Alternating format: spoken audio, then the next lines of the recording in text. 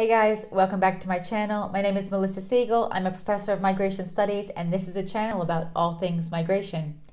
So today we're going to continue with our country case study series looking at Azerbaijan. And in our country case study series, we always look at the history of migration, migration policy, migration governance, and also the current migration situation in the country today. And right now I'm going to continue with looking at the migration policy in Azerbaijan. Of course, if you're interested in those other videos, please do check them out here, and I'll make sure to link them in the description below.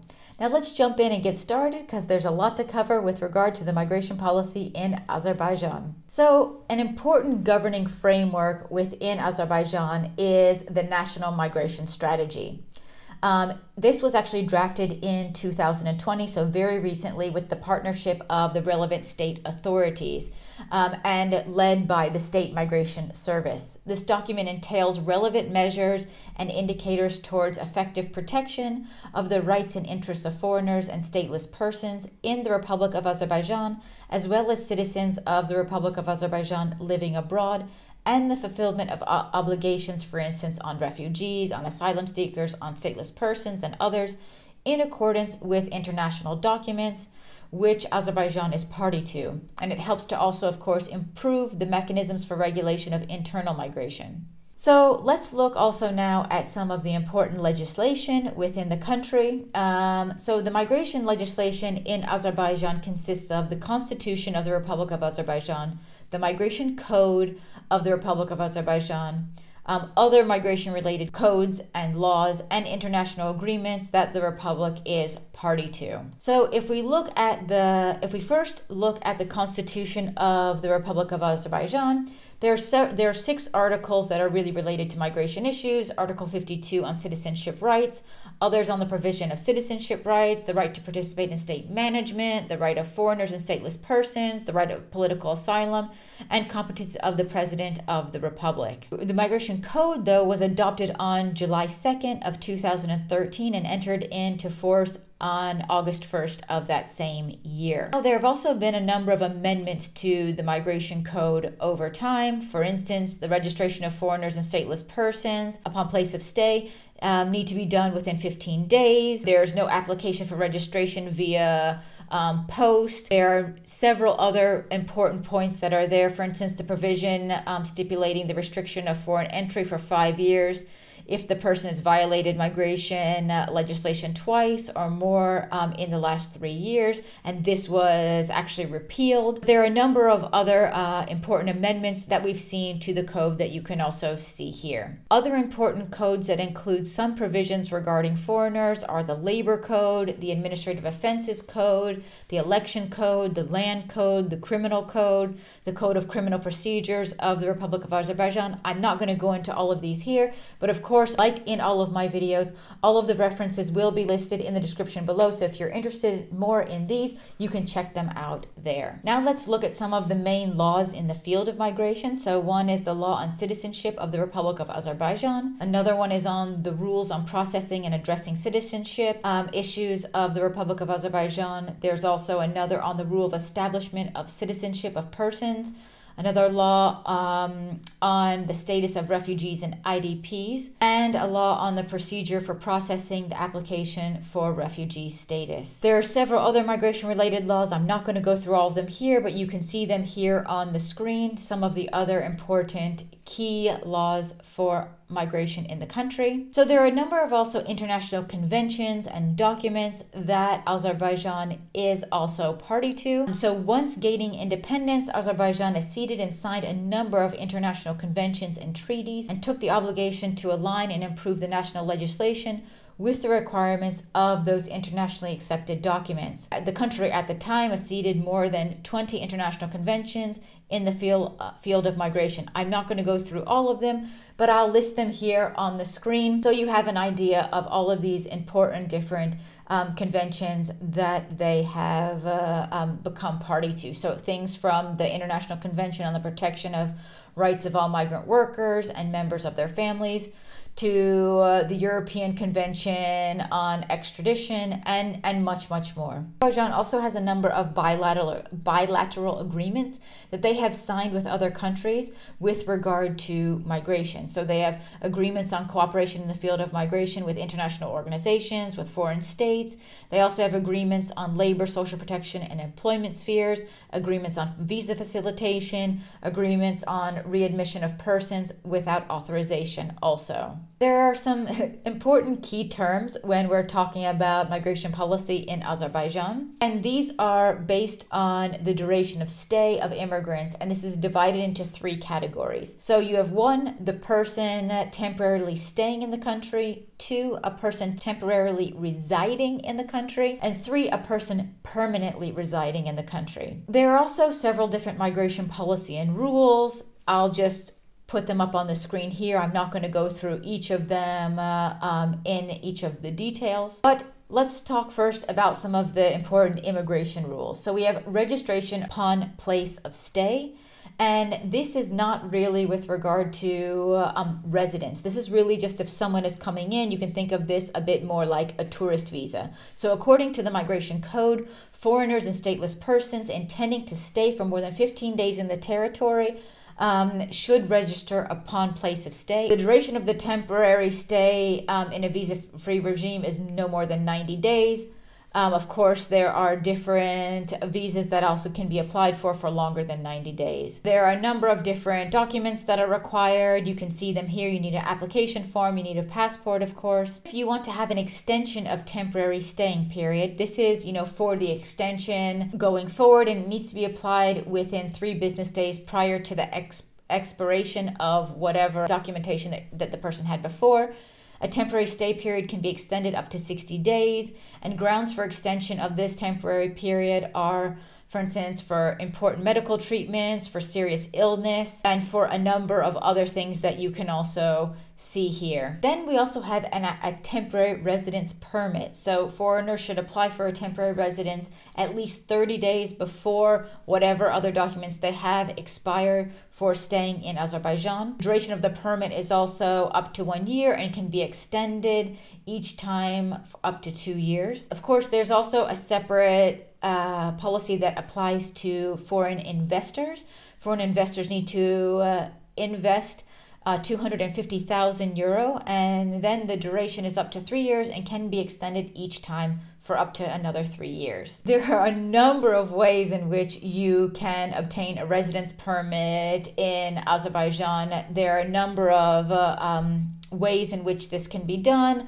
I'll list some of them here on the screen, but I'm not going to go through each of these. One important way for migration in Azerbaijan is family reunification. So foreigners and stateless persons can apply for temporary or permanent residence if they are close relatives of a citizen of Azerbaijan, if they're a family member of a foreigner or stateless person temporarily or permanently residing in Azerbaijan, and foreigners or stateless persons who are married with a citizen of Azerbaijan can obtain residence permits even if they are a carrier of a virus that's included in the list of dangerous and infectious diseases, which is something that would maybe not allow someone to come into Azerbaijan otherwise. If a person is also granted refugee status, his or her family members are also granted the same status. So if we look at permanent residency now, after 2 years of uninterrupted temporary residence, foreigners can apply for permanent residence. Uninterrupted means that they should stay in Azerbaijan for at least 90 days within the last 180 days.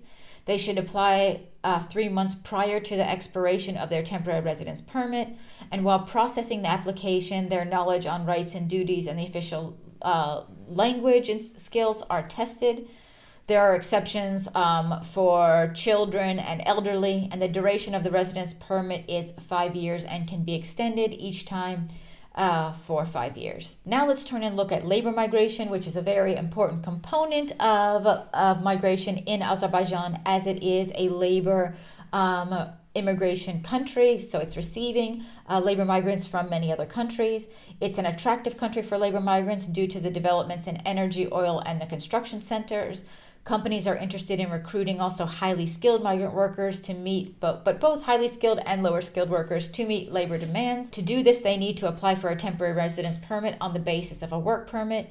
and the State Migration Service is key and responsible for issuing work permits, but also considers feedback the Ministry of Labor and other ministries. There's also a labor migration quota that is set in Azerbaijan. In 2019, the labor migration quota was set at just under 7,000 permits. It's a maximum number of work permits that can be issued to foreigners within a year. And there's a whole procedure for the determination of the labor code. So what needs to happen before the 1st of May every year is that employers submit a forecast of the information on the number of foreign workers they are intending to recruit for the next year as indicated under the different professions, and they need to send this to the State Migration Service.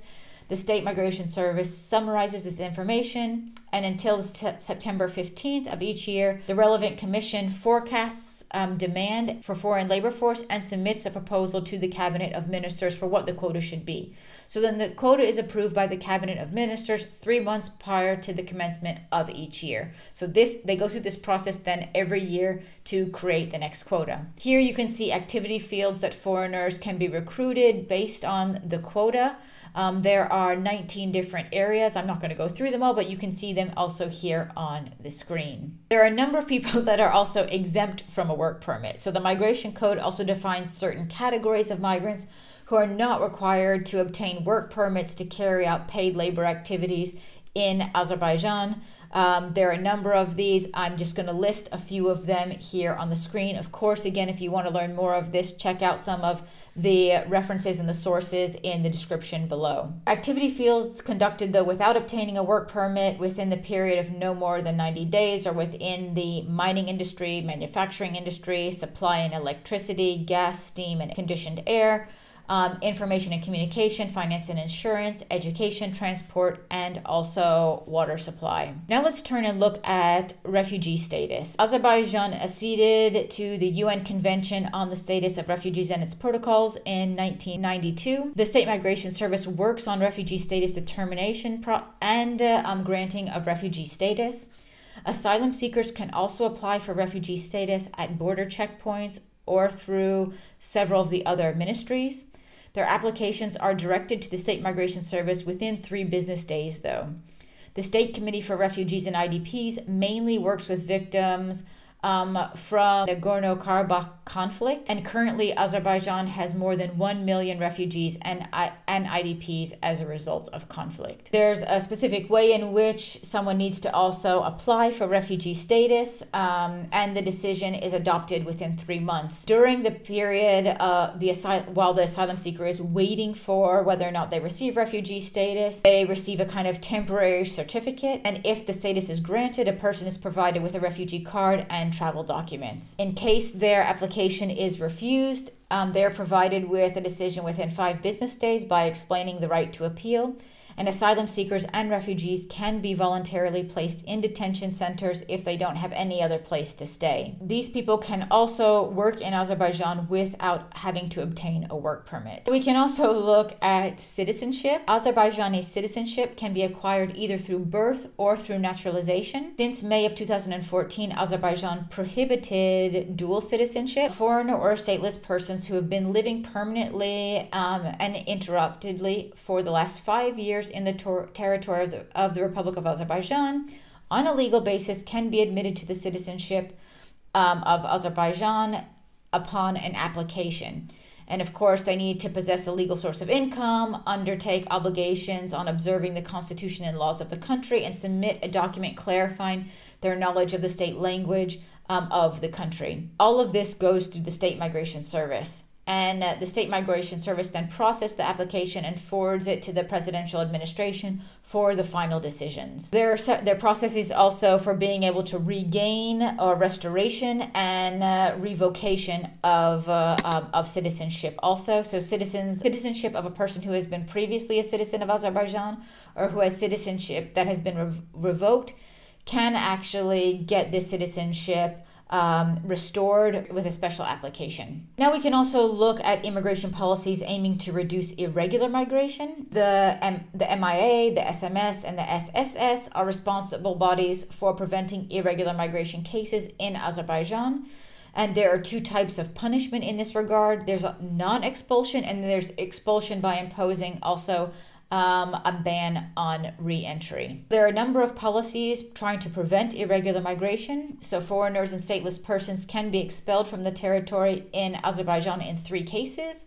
The first one, if there is a decision on compulsory expulsion as a punishment for committing a crime, or for committing an administrative offense, or by imposing a ban on entry according to Article 79 of the Migration Code. There are also issues around illegal settlement, also in occupied territories. So irregular migration flows and settlements in occupied territories have continued until December 2020. According to the ICRC, each month 15 families were resettled in Nagorno-Karabakh since the occupation, and in 2004 the number of families reached 200. We also see resettlement of refugees from Syria, Iraq, and Lebanon. We've seen a number of different resettlements over different periods. Human trafficking is also something that is important, and it is covered within Azerbaijan.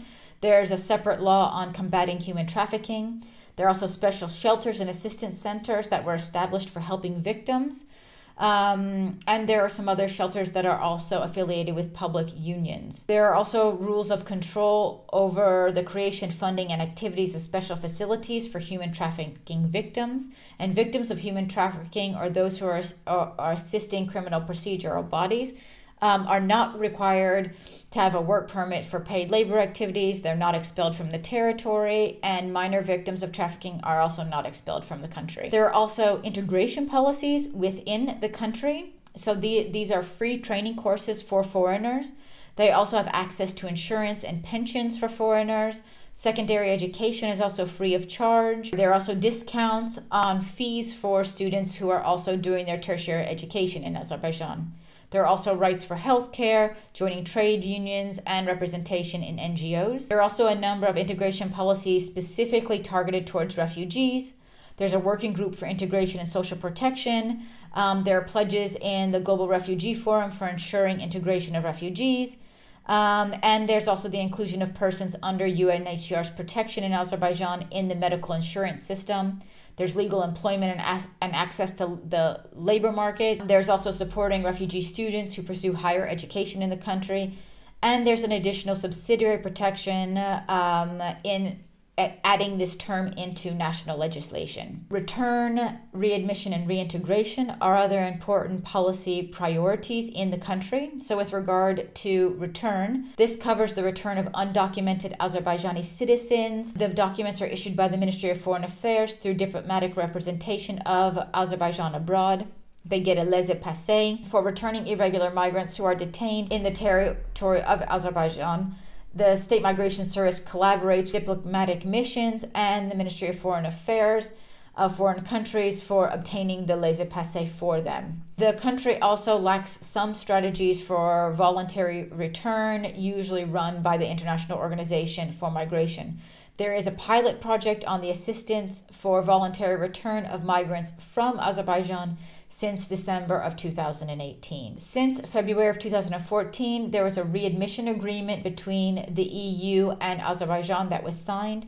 There are other readmission agreements with Norway, with Switzerland, and with Montenegro. The State Migration Service is a responsible body for implementing readmission and return policy concerning Azerbaijani citizens. The readmission issues department within the State Migration Service deals with readmission cases. And there are ongoing negotiations with origin countries of irregular migrants also in Azerbaijan for concluding readmission agreements. So these, for instance, are Russia, Ukraine, Pakistan, Bangladesh, and others. There are also agreements with other states such as the United States, Serbia, Macedonia, Belarus, and Moldova. And they're also implementing protocols with a number of member states. With regard to reintegration, there is an interagency working group on reintegration that was founded in 2017. It really looks at reintegration issues including accommodation, healthcare, employment, social security, and education. And all of these activities are coordinated by the State Migration Service. Returnees are met and surveyed upon their arrival, and their needs are forwarded to the representatives of the working group. There are also 2 projects with the International Organization for Migration and the International Center for Migration Policy Development on readmission and reintegration in the country. Now we can also look at diaspora engagement policies. So there are 561 diaspora organizations of Azerbaijanis in 49 countries around the world. There's a Congress of the World for Azerbaijanis. There have been 4 of these so far. On December 31st is the International Solidarity Day of World Azerbaijanis.